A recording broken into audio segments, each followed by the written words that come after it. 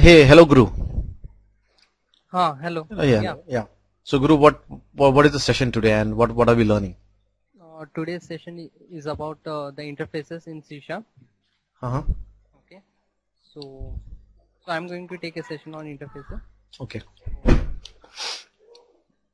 So let me start the session. Yes. Friends, myself Guru, and today I'm going to take a session on interfaces in C#. If you have any query, you can mail me. That is this email address.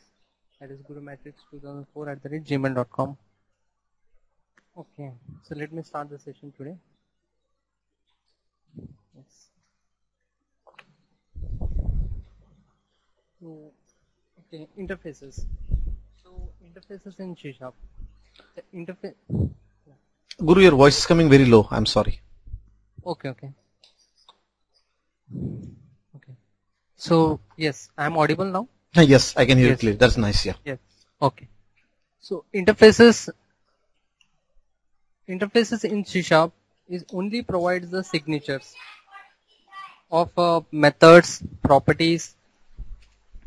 Let me just write this. Interface only provides the signature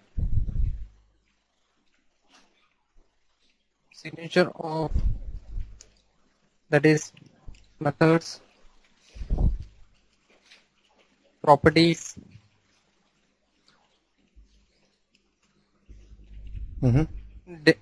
delegates and events. So when we say signatures, means only the method names or delegate names. Only the vocabulary you are saying, right? Yes. Okay. Yes.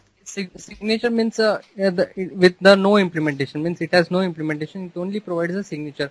Let me show you just an example like this. I have an interface. Okay.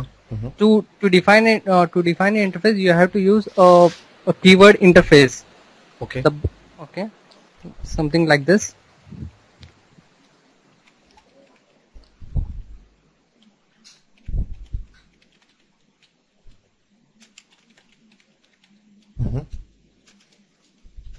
And a simple void method like this.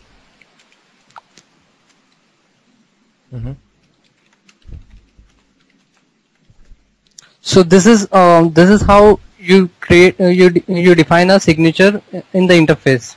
Okay. Now the yes, you can okay. The main advantages of using interface is that okay. Let me just clear the implementation part also. You create yes. In the interface, you can define a signature of a method, properties, delegates, events, or indexers. Okay. The implementation is done in the class. The implementation part is done in the class only. The class which is implemented by this interface. Okay. The class which implements this interface or any interface. The implementation is done in the class. Okay. Okay. Yes. Okay. And by default, interfaces are public. Okay. Means you cannot means it is unnecessary to give means you cannot give a private access modifier to the interface, because you have to inherit that methods and all that. So by default, it's public. This is public, as you can see. This is public by default. So how do we implement the interface first thing? Yes. It's very simple. Means you have to define a keyword, that is interface. No, I'm in the class right now. This is you created an interface, but how do I take it in the class now? Okay. I have a nice example. If you want, I can show that example, because go with your own pace, Guru. You don't have to. I just must be that I can get clarified later on. But you can go with your own pace, whatever it is. Yeah, go ahead. Okay. So this is how basically you create the interface using a keyword interface and give the interface name and define a signature in this loop, the interface loop. Okay. The main advantages of having an interface, using an interface in a software architecture, that it gives a flexibility. Okay. It gives a reusability. Means with the use of same interface name, same interface object, you can call a multiple classes and their multiple methods and properties. You can access them. by using the interface. It is something a way to achieve a runtime polymorphism also. It is some kind of a certain way to achieve a runtime polymorphism. Okay. I will show you what I mean. I have a nice example for that also. Okay. Because what I understand is you said reusability, right? Reusability we already do by using classes. In other words, yes. Yeah. So yeah. Go ahead, yes, Guru. But you cannot plug and play that thing, no? Means Okay. you cannot change your entity every time. Means whatever you want. Means for example, now you have a customer. Mhm. Hello. Yeah. Yeah, go ahead. Now let me show you the example so that you get a clear idea for that. Yeah, go ahead. Yeah. Yes. So this is my simple Windows Form application. I created a product price. Okay. For a general customer, it has some discount. For gold customer, it has some kind of discount. For silver customer, some kind of discount. Likewise, platinum customer is also having some discount. Okay. When we calculated, when I click on the calculate button, it will throw up the discounted price, whatever the discounted is there for different kind of customers. Okay. Like general customer, gold customer, silver customer, platinum customer. Okay. For that, I have created an interface.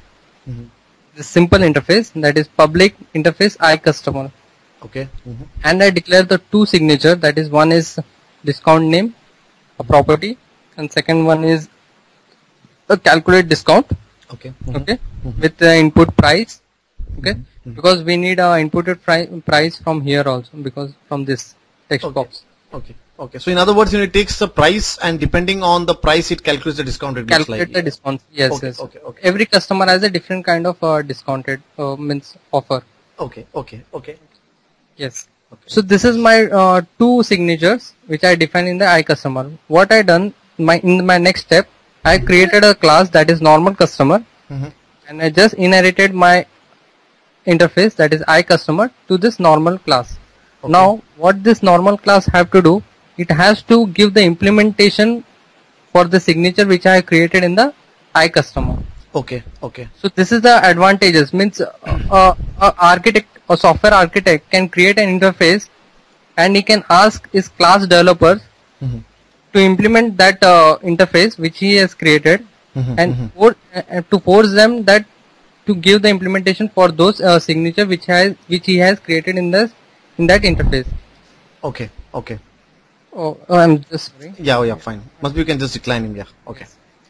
Yes. So yes. Okay. So this is how I had just inherited my iCustomer to the normal customer class. Okay. Now what the normal customer class have to do? It has to give me the implementation of both signature implementation. Okay. For example, if I take this out like this, if I just do build, it will show me up the error. That is, does not implement the interface member, that is calculate. So in other words, basically, by providing an interface, the one thing is that all the classes have to forcibly use that method. Okay. Yes. So the developers also do not forget that. Okay, like for example, now you can see there is a normal customer here, and if let's say that he forgets to put calculate discount, we are gone, right? We have a class customer without a calculate discount. Okay, I got it. Okay. Yes. So this is the advantages of having interface in the software. Okay. So in other words, enforcing that certain methods are implemented in your child classes or in certain classes. Yeah. Okay. Yes. So okay. So now the rest is very simple. That I have created a simple discount name, a festive offer of 5% discount for the normal customer, and just I calculated my discount here. Okay. Yes, this is my discounted calculation. Likewise, I have created a different classes for this gold customer, silver customer, and platinum customer. I will just show you. This is my silver customer class.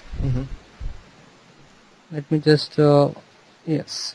This is my normal customer. This is my silver customer, which has a 12% of discount, and gold customer has 20% of discount. The class and yes, everything is same. Only the calculate discount is varying as per the type of the customer. Okay. Yes. Okay. And the platinum customer. Okay. Let me just build. Succeed. Yes. Now the beauty of the having an interface is what I said before. It is used like a plug and play, like a plug and play like a architecture. Means what I mean that plug and play means how it will achieve a runtime polymorphism. In a runtime polymorphism, you have you have first inheritance in the class level, then you plug and play that thing with your parent class. This is also a bit similar, not similar, but we can achieve that runtime polymorphism also in a certain way. Okay. So yes, I have this is my interface, that is iCustomer. I have created the object here, and during the initialization, I just pointed to my normal customer, so that I won't get any kind of error. When I click on this radio buttons, radio buttons, yes, I just initiate to my normal customer, or to gold customer, or to silver or platinum. Okay. Platinum. So in other words, depending on the option button he's going to click, the customer classes objects will be assigned to the interface. Okay. Yes. Okay. Yes. So in other words, the interface can now point towards any of its implemented classes. Any of its implemented classes, and interface can use whatever method has been implemented, whatever properties has been implemented, means it can use, means a single interface can point to the multiple classes, multiple implementation. Yeah. You know what, Guru, must be, if we take the what it looks to me summarizing is that your interface can point towards any of its classes. So in other words, you just look at the interface. You're not worried now backend, you have a gold customer or a platinum customer, or now, because you just look interface more generic now. Yes. So if you got it. Yes. Yeah, the best example, I think, having a multiple database like Oracle, having Oracle database, having a SQL database, having a MDF database, that is Microsoft Access database. That would be a best example. Means you have a connection, you create a class for the Oracle, you create a class for SQL, you create a class for Microsoft Access, and create a single interface. Anytime, means you can point that interface to any of those databases. Means you can have, if a client says no, I will use an Oracle database, you have to just point to the Oracle database. Okay, so in other words, we are saying that basically just have a data access layer or something, and then Yes. point towards different kind of database implementation. Okay. Yes. Right. So in other words, summarizing, what we are saying is that interface one is, as you said previously, that it enforces that certain methods are used in the classes, and the second one which you pointed toward me is the runtime polymorphism, where you just look at that interface and you don't worry what is the backend class. Yes. Okay. Yes. Yes. Let me just show you the output. Okay. Yeah. Just put a breakpoint here. Yeah. I'll just run this. I'll put a product price something 2,500. I will say gold customer. A gold customer is having 20% of discount, so it will go inside. Okay, it's just invoking the gold customer now. Yes, gold customer, and it will calculate whatever the amount, and it will give you the answer. Yes. Okay. Fine. This is the discounted price.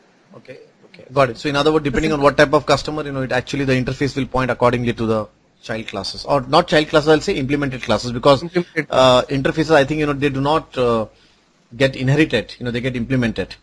Yes. Like abstract classes, when we say they get inherited. Okay. Yes. So Okay. this is an example. Yeah. Yeah. Thanks a lot, Guru. So this was Guru here, and today we were trying to learn basically, what exactly is interfaces and how to use them in projects. Thank you. Yes. Thank you. Thank you. Thanks a lot.